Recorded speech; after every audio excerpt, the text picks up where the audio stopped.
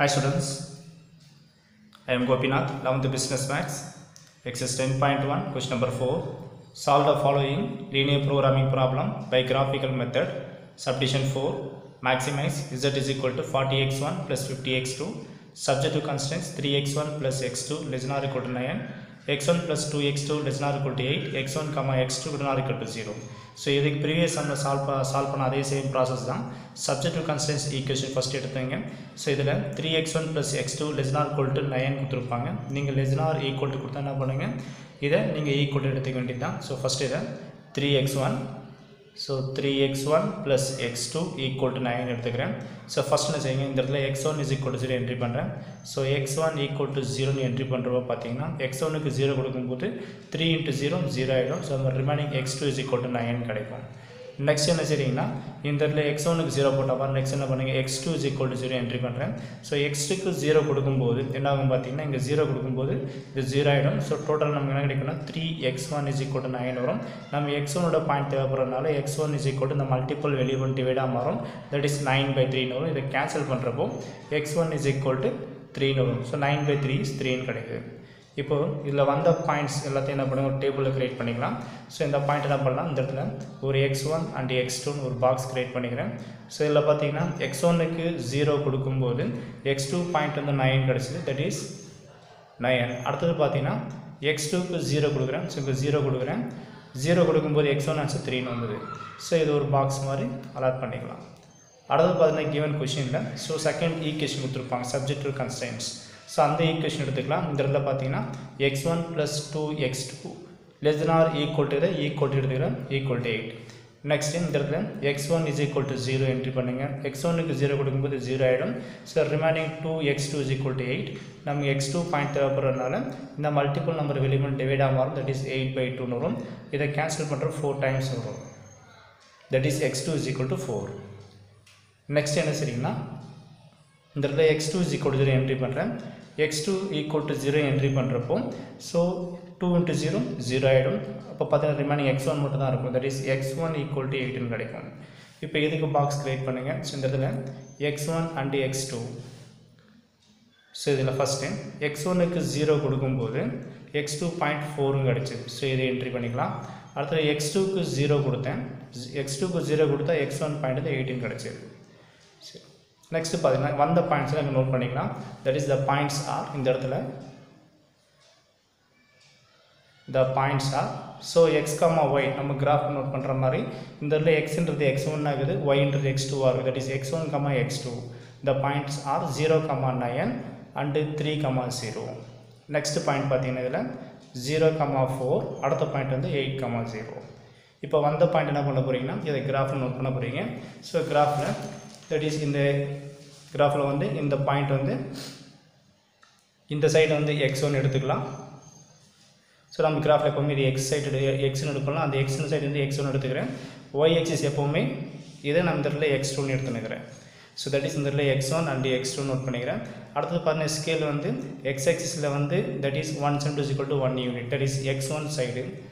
x1 சைடில் x2 சைடில் பார்த்தீங்கன்னா தட் இஸ் 1 cm ஆல்சோ இங்கே 1 unit தான் சூஸ் பண்ணிக்கிறேன். இப்போ வந்த பாயிண்ட் என்ன பண்ண போகிறீங்கன்னா இந்த கிராஃபில் நோட் பண்ணுறீங்க. ஸோ ஃபஸ்ட்டு வந்த பாயிண்ட் பார்த்தீங்கன்னா இந்த இடத்துல பார்த்தீங்கன்னா so first point 0, 9. 0, 9ன்றது x1ன்றது 0, x2ன்றது 9. So x1ல 0, x2ல 9. So 0 இங்கே இருக்குது. ஸோ 0, x2ன்றது 9. ஸோ 9 பார்த்தீங்கன்னா இங்கே இருக்கும், தட் இஸ் இந்த point. The point is 0, 9. So இதெல்லாம் நோட் பண்ணிடுறேன். தட் இஸ் 0, 9 வந்தாச்சு. ஸோ அடுத்த பாயிண்ட் பார்த்தீங்கன்னா இதில் 3, 0. So 3ன்றது x1, x2ன்றது 0. ஸோ 3, 0ன்றது இங்கே இருக்கும். ஸோ இந்த பாயிண்ட் 3, 0. ஸோ ரெண்டுத்தையும் என்ன பண்ணலாம், ஜாயின் பண்ணுறேன். ஸோ இந்த பாயிண்ட் 3, 0. ஸோ இந்த பாயிண்ட்டும் ஜாயின் பண்ணிடுறேன். ஸோ இதை ஜாயின் பண்ணி நமக்கு ஸ்ட்ரைட் லைன் ஃபார்ம் ஆகும். ஸோ இந்த இதில் ஸ்ட்ரைட் லைன் ஃபார்ம் ஆகிடுச்சு. அடுத்த ரிமைனிங் 2 பாயிண்ட்ஸ் பார்த்தீங்கன்னா இந்த இடத்துல 0, 4. That is x1ன்றது 0, x2ன்றது 4. So it is 0, 4ன்றது பார்த்தீங்கன்னா இங்கே இருக்கும். That is 0, 4. So the point is இதை நோட் பண்ணிக்கங்க. ஸோ அடுத்த பாயிண்ட் பார்த்தீங்கன்னா இதில் 8, 0. So x1 வந்து 8, x2 0. So 8, 0 பார்த்தீங்கன்னா இந்த இடத்துல இருக்கும். That is 8, 0. So இந்த பாயிண்ட்டும் ஜாயின் பண்ணுங்க. இதில் ஜாயின் பண்ணுறப்போ நமக்கு ஒரு ஸ்ட்ரைட் லைன் ஃபார்ம் ஆகும். இங்கே பார்த்தீங்கன்னா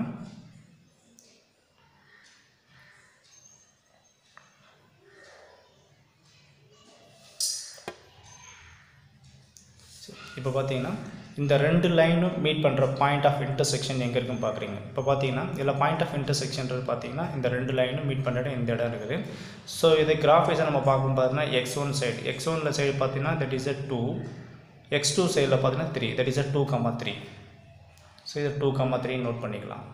ஸோ அடுத்தது பார்த்தீங்கன்னா கிவன் கொஷினில் பார்த்தீங்கன்னா இந்த சம்மில் மேக்ஸிமைஸ்னு கிவன் கொஷின் கேட்டுப்பாங்க.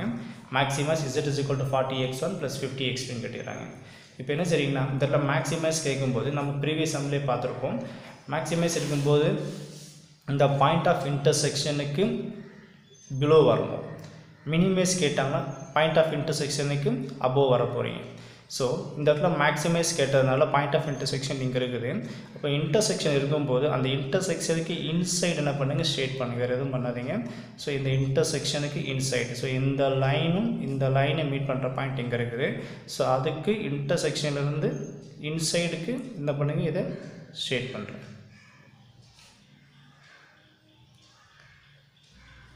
ஸோ இவ்வளோ தான். இப்போ பார்த்தீங்கன்னா எந்தெந்த இடத்துல ஷேடாகி பார்த்தீங்கன்னா ஆரிஜின் சைடில் ஷேடாக இருக்குது இந்த இடத்துல O. அடுத்த பாயிண்ட் இந்த பாயிண்டில் ஷேட் ஆகிறதுனால ஸோ இந்த பாயிண்ட் நான் ஏன்னு நோட் பண்ணிக்கிறேன். அடுத்த பாயிண்ட் பார்த்தீங்கன்னா இதை B நோட் பண்ணிக்கிறேன். ஸோ இந்த பாயிண்ட் பின்னு எடுத்துக்கலாம். That is B of 2, 3. So அடுத்த பாயிண்ட் பார்த்தீங்கன்னா இந்த பக்கம் வரல. ஸோ நெக்ஸ்ட்டு பார்த்தீங்கன்னா இங்கே தான் இருக்குது. ஸோ தேர்ஃபோர் இந்த பாயிண்ட் C நோட் பண்ணிக்கிறேன். இப்போ இதோட ஃபீஸிபிள் ரீஜன் பார்த்தீங்கன்னா OABC. இந்த 4 பாயிண்டில் எந்த வேல்யூ மேக்ஸிமம் நோட் பண்ணி நீங்கள் எடுத்துட்டிங்கன்னா சம்மோட ஆன்சர் முடிஞ்சிடும். ஸோ இந்த என்ன பண்ணணும்னா the feasible region satisfying the condition பார்த்தீங்கன்னா OABC. இந்த OABCயில் எந்த பாயிண்ட் மேக்ஸிமம்ஸ்ன்றது இந்த இதில் நம்ம டேபிள் காலம் போட்டுக்கிட்டு இதை நம்ம ஆன்சர் பார்த்துட்டா சம்மோட ஆன்சர் முடியும். இந்த இடத்துல என்ட்ரி பண்ணிடுறேன். So the feasible region satisfying all the point condition is OABC.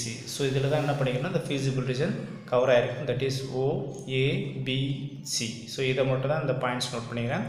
இந்த கார்னர் பாயிண்டில் ஓன்றது 0, 0, ஏன்ற பாயிண்ட் பார்த்தீங்கன்னா 3, 0 அண்ட் பின்ற பாயிண்ட் 2, 3 அண்ட் சின்ற பாயிண்ட் 0, 4.